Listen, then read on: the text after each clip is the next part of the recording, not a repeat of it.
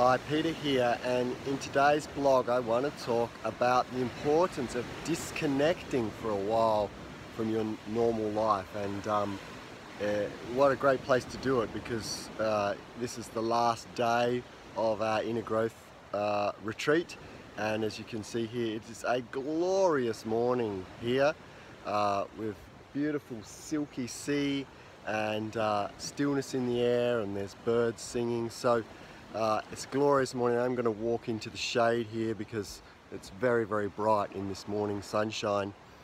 But what I wanted to really talk about in this morning's or today's blog is the importance of at least once a year totally disconnecting from your everyday life, because that way we can really start to observe our life from a sort of third person perspective.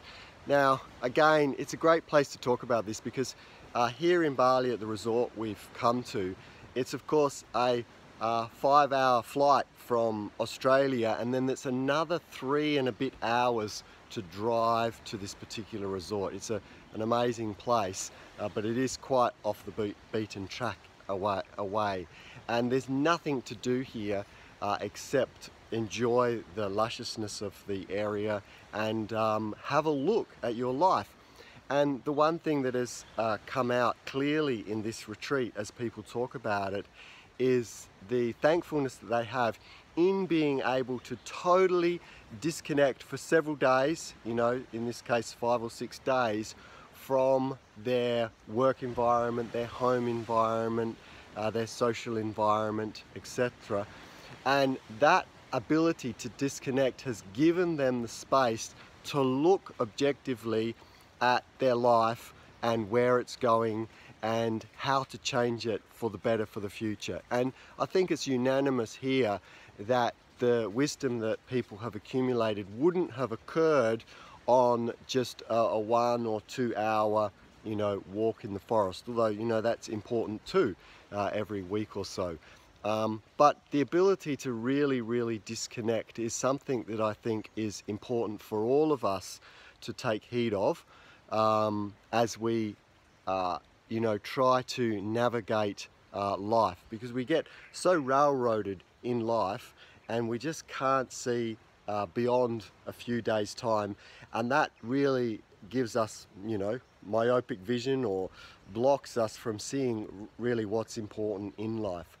So I encourage anyone to who's watching this blog to think about a time in the next few months where, if possible, and I realize it's possibly, you know, not for everyone, but where there's a will, there's a way, to take time to really get away, preferably away from where you live. Sorry, I just shook the camera there.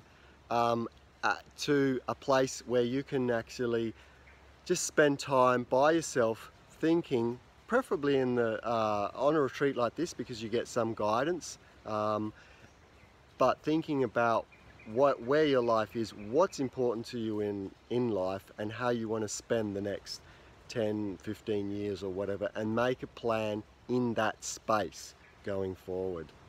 So this is Peter signing out. When you see this blog, I'll post it probably later this afternoon or tomorrow morning, and I'll be jetting back to Australia ready to focus on the next set of circumstances in life. And I too have had some ideas of how I'm going to reshape my life, so I'm looking forward to putting them into practice as well. Okay, all the best. Thank you very much.